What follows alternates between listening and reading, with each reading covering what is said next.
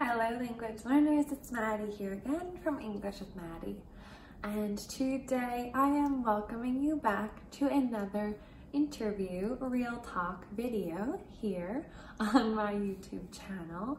And I'm so excited to introduce you to today's guests. Today you are going to get the chance to meet my friend Mary.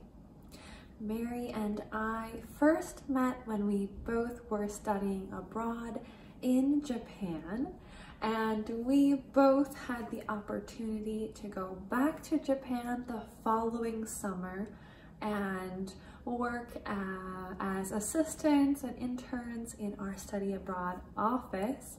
So we got to know each other really well through that experience. Mary is such a wonderful, brilliant, inspiring person, and she has a lot of great things to share with you guys, so I'm so excited for you to hear what she has to say. So, without further ado, let's hear from Mary.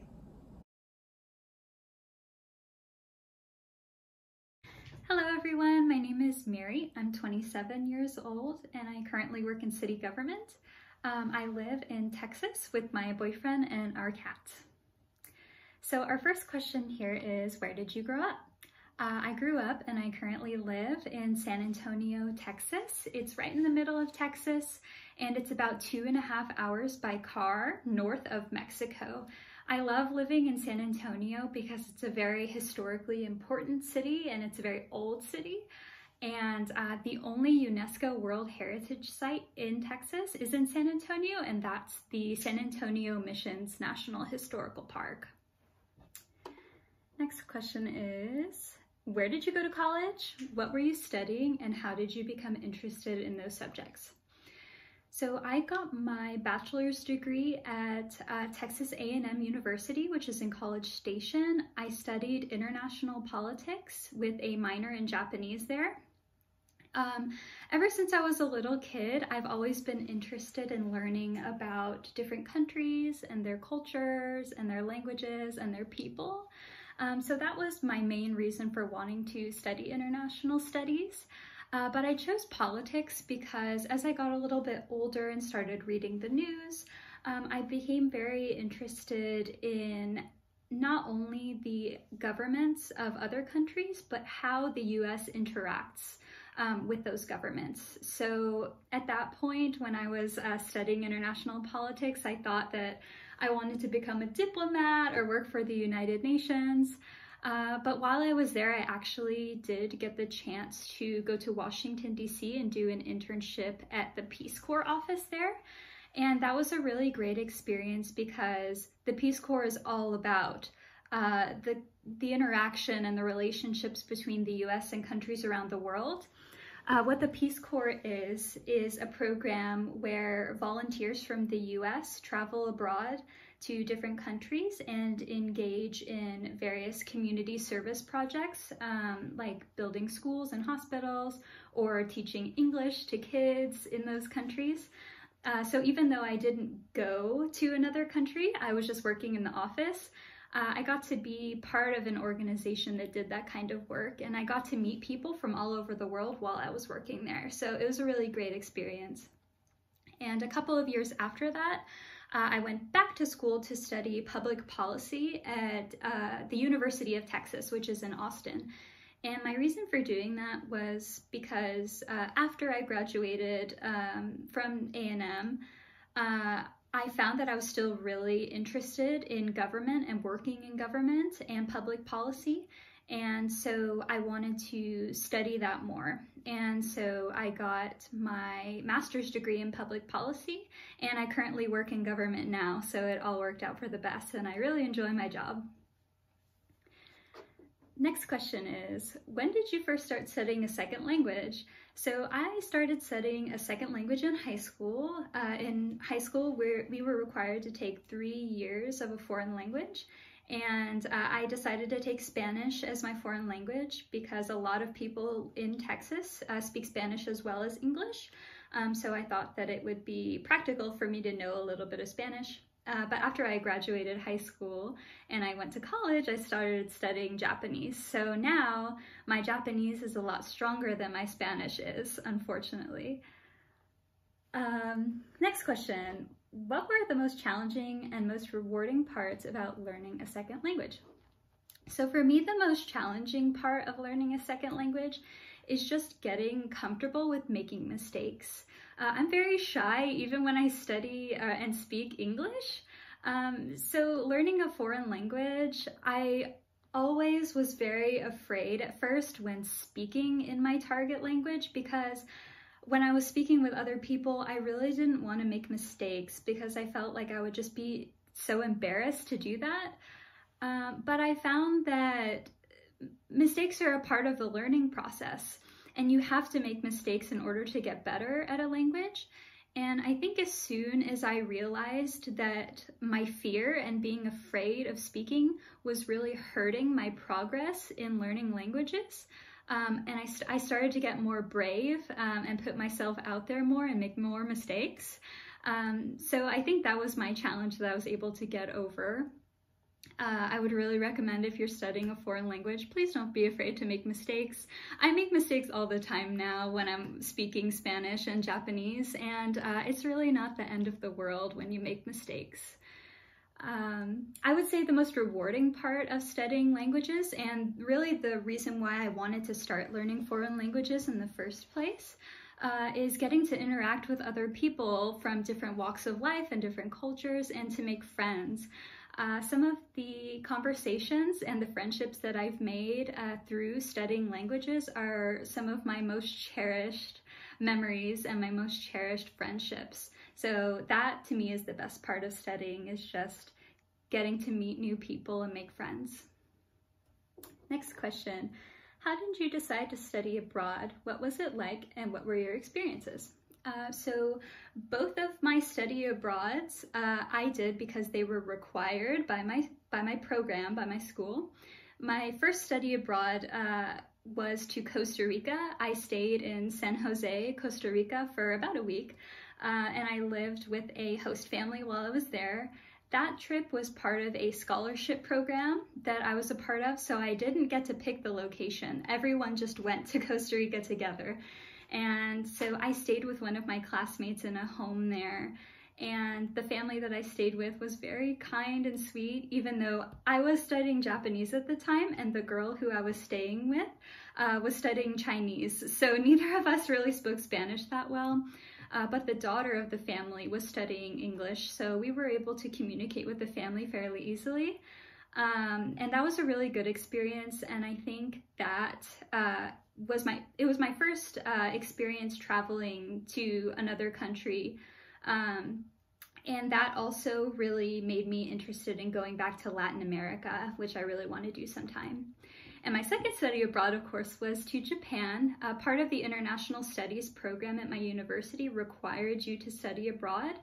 And that experience was really, to this day, one of my most cherished memories. I also stayed with a host family while I was there, and my host mom that I stayed with during my study abroad, she is still a very cherished friend of mine, and anytime that I go back to visit Japan, I have to visit her. So the most recent time that I went last year to Japan, I brought my boyfriend with me, and she was able to meet my boyfriend for the first time, and that was a really great experience. So I really enjoyed my study abroad in Japan, not only because I got to immerse myself in the language by doing a homestay and interacting with people in my community, but I still have friendships from that experience that are strong today, even though, gosh, that was almost 7 years ago now, but I loved my study abroad in Japan, and I have gone back several times since then. The next question is, what were the hardest parts about living in a non-English speaking country, and what were the best parts? I think one of the hardest parts of living in Japan specifically was that as I was going about my day-to-day activities, I always had to have my Japanese brain on. So I had to be ready to speak Japanese at a moment's notice, whether it was talking to someone on the street or asking someone directions, or going to school or going to the post office, things like that. So even on days when I was very tired or kind of sad or feeling sick and just really my brain was not working properly, I still had to be ready to speak in my target language. Which if you're studying a foreign language, you know that being able to think in your target language can take a lot of effort and take a lot of energy out of you. So although I was able to speak English with my fellow classmates who are studying abroad, most of the time I still had to speak Japanese pretty frequently. So that I think was the hardest part. Also, being away from my family and friends was very difficult. So I love my family and I love my friends and I love helping them out when they need me, and not being able to be there for my friends when they were feeling sad or going through a rough time, I think was really hard for me too. And one of the best parts I think about living in a non-English speaking country was that through my interactions with other people, I got to be exposed to different ways of thinking and living life. So, for example, I walked to school every day, and that maybe was about a mile walk.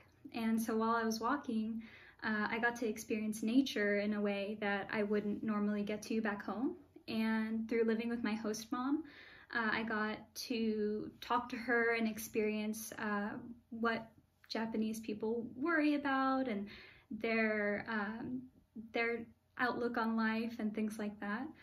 So that was one of the best parts, and also getting to realize that you can have something in common with someone who lives halfway across the world. While I was in Japan, I got to make friends with people who listened to the same music as I liked. And for example, one time I was sitting in the living room with my host mom, and we were watching a variety show, and Hugh Jackman came on. And I mentioned that Hugh Jackman was my favorite actor, and she was like, oh, he's mine too. And so early on in my relationship with my host mom, we kind of got to bond over that shared love for our favorite actor. So I would say those were my favorite parts of living abroad, is not only getting to see the ways that people in other countries think about life, but also learning how the ways that we think and the things that we like are very similar too. Next question is, when do you use other languages besides English today? So I don't use Japanese at all in my current job, just because there aren't that many Japanese people where I live, but I do use a little bit of Spanish in my current job. Part of my job is taking phone calls from people all around my city, and so sometimes people will call in Spanish, and although it's very challenging for me to speak Spanish over the phone, I am able to give them a little bit of information, and especially since most of the people who call me are older people, I really enjoy getting to help them out and give them some information while also challenging myself to speak Spanish. And that's a really big motivator for me to study Spanish more, just so that I can help people who ask me questions. And also my job, it will pay me more if I speak Spanish, so that's another motivator for me as well. Next question is, do you have any advice for people who are trying to learn another language or who hope to live or study abroad? My biggest piece of advice would be just to trust in yourself.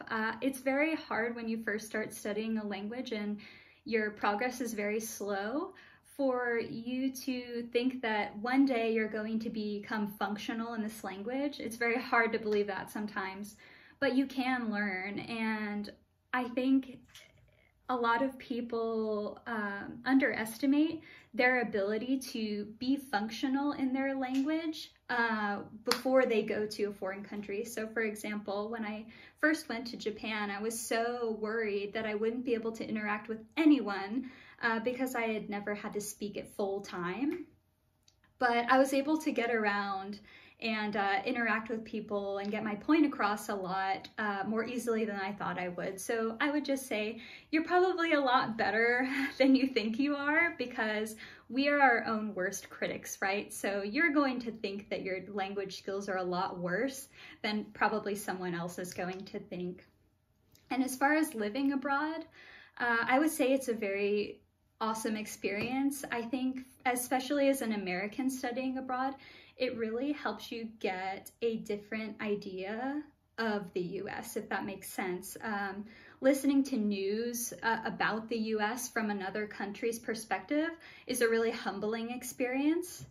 And also, another piece of advice for living abroad, I think, is that living abroad comes with the same challenges as living anywhere else. So you still have to go to work, do your chores, pay your bills, and it's not just going to be a happy, fun experience all the time. You are going to have some challenges, but that doesn't mean that it's not worth doing. And last question is, what are some of your goals or dreams for the future? So my next major goal is that my boyfriend and I want to buy a house together. So we're looking around for houses right now. And one thing that I really want to do when we're able to get our own house is to foster cats. So we have our own pet cat, but we want to start fostering cats from a shelter.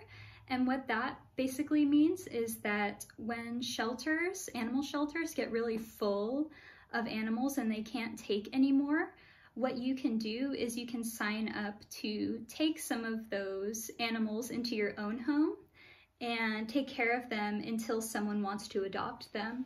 So I think it would be great to not only do something nice for these cats so that they don't have to stay in the shelter, but it will also give my cat some friends to play with. So I'm really looking forward to taking care of some cats from the shelter. And also, I'm really looking forward to traveling more when it's safe to.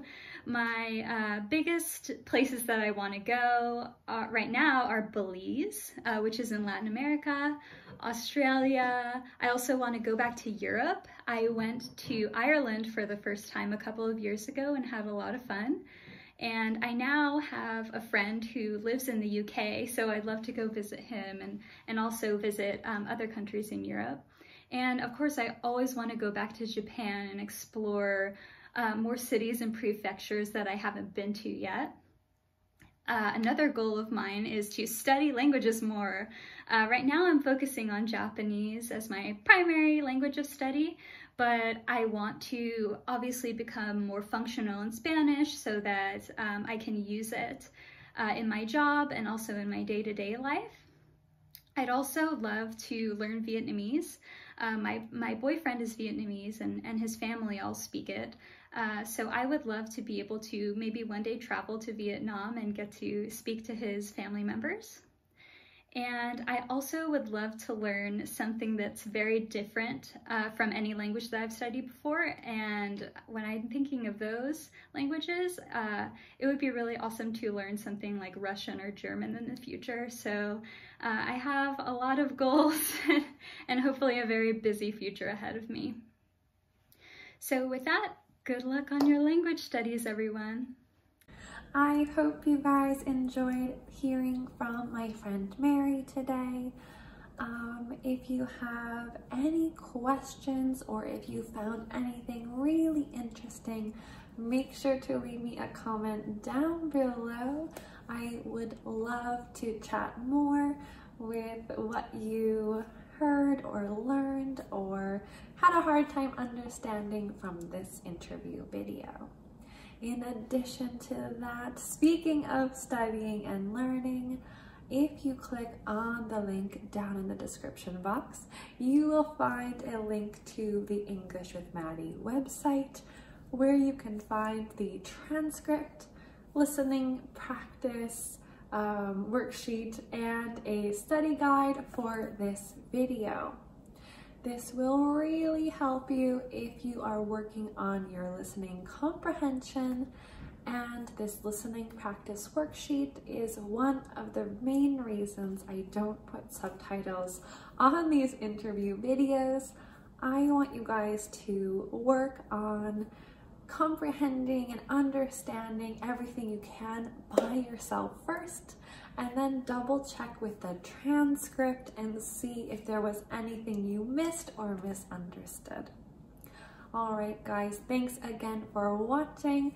Make sure to subscribe if you haven't already, and I will see you next time for more videos on English with Maddie. Happy studying!